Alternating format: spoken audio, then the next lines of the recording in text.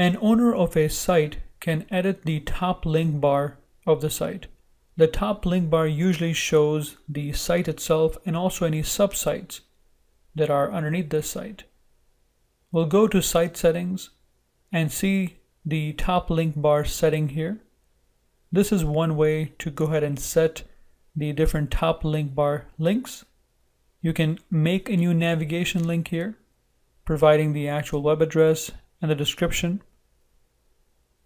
You can also change the order of the existing links. Now that's one way of doing it. The second way is by just clicking on the Edit Links up above. You can do that on any page, even the home page. Go directly to Edit Links. You can also drag and drop the links directly here and drag and drop the links from one place to another place as well to change the order. I'm going to go ahead and add a new link. This will be to msn.com. So now I'm going to be actually linking outside this site, which is also something you can do.